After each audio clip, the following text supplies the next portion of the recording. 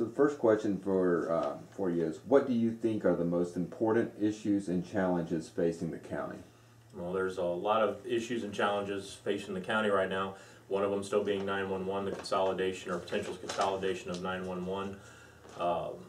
There's the communication factor with the county, just within the county itself, talking with different offices and with just the people in general, trying to get more citizens engaged to be part of the system, I guess, as part of the process, not the system, but the process. And that's one thing we've learned going out, is that most people ask us, what does the commission do, and what are they here for? And you know, I try to answer to the best of my ability with what the definition of what the commissioners do, but really people are just not happy in the fact that nobody is out and about to see them. So communication is a huge issue. Our debt is also a huge issue. We have to work on getting that down by raising our sales tax. And how do we raise our sales tax? Well, there's a multitude of ways of doing it, but one thing that I would like to do is work with the chambers and try to promote local business growth in having local shopping more done than what's being done.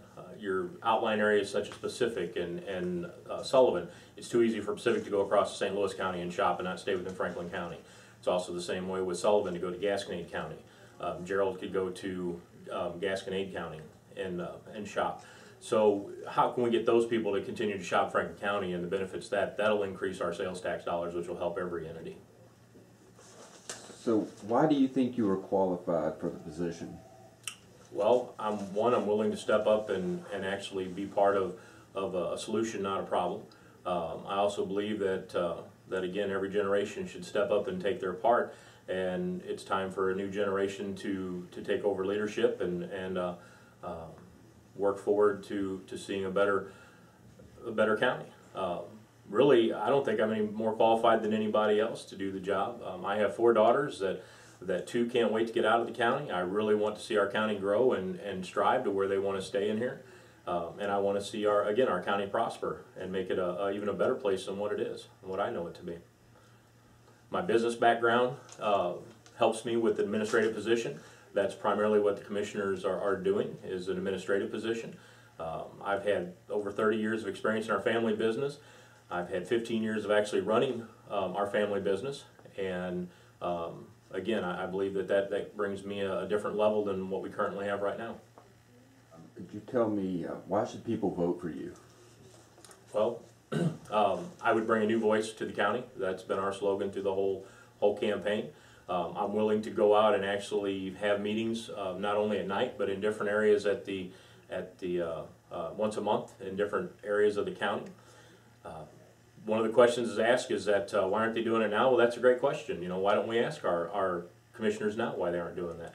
Even if you get 1 or 2 more people there at a meeting that has never been there before, that's engaging with the citizens that have an opportunity then to be at the meetings that are not currently there right now. My business background, and I will definitely work hard for the people.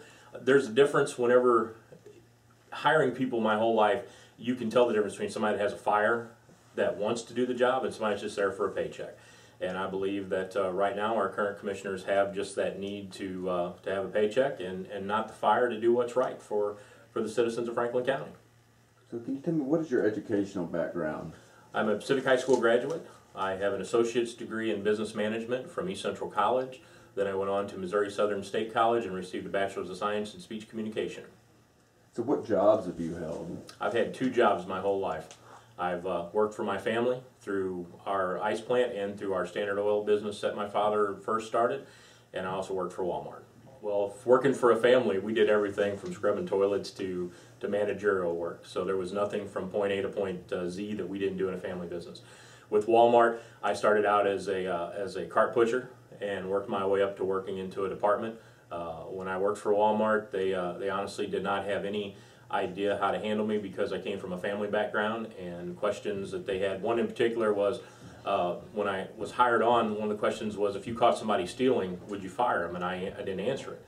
And they asked me why, and I told them, I said, well, what were they stealing? Were they stealing merchandise or were they stealing time? And nobody had ever heard that phrase before, stealing time, because coming from a family business, we saw it all the time. Our motto was, if it's time to lean, it's time to clean. And you know, you see it all the time where people are doing something different, so they changed the question because of an answer that I gave them that they weren't really prepared for.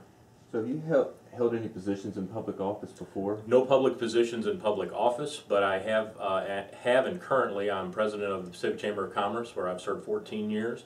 I was a past officer of the United Way, with being secretary for the United Way for 2 years. I'm current board president of the Tri-County Senior Center in Pacific for the last 4 years. I've been on that board for 8 years. I was on the Mercy Advisory Board for 3 years before they went to a community advisory board. I serve on the Bankstar board and am part of their executive board with Bankstar.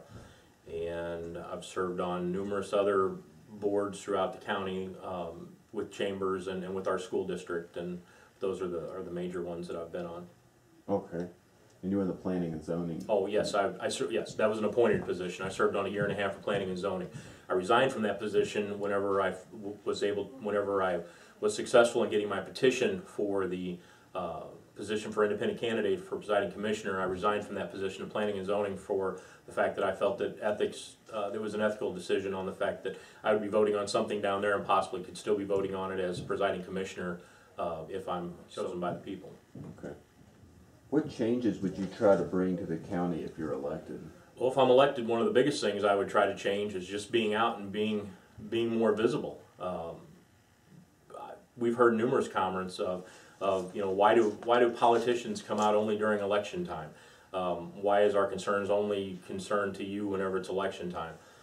I've gone to almost every municipality in the county and sat through all their city meetings so I could learn more about their cities, to learn more about what it is that they do, and I plan to continue to do that once I'm elected. I want to be there. I can't be at everything every day, but I do plan on being out and being visible, because again, if you can't keep a pulse on the heartbeat, then you don't know what's going on out there. And we need to stay in contact with our people. The flow chart for the county, as well as any government, is the constituents are on top, and then it's the elected officials. And somehow we've lost that. And that's something that I'm not going to do. And again, if my fellow commissioners don't want to do that, the question that their constituents needs to be asking is why? Why aren't you out there doing the same thing? Why aren't you representing everybody like you're supposed to be doing, and not just certain entities? Is there anything else you'd like to add? Appreciate everybody's vote November 4th. I'm grateful for the opportunity to be able to do this, and I look forward to serving the people. If I am so gracious enough to be elected, I'll be rolling up my sleeves from day one, and we're going to hit the ground running and just continue to do what we can for the citizens of Franklin County. Okay, thank you. Thank you very much for having me today.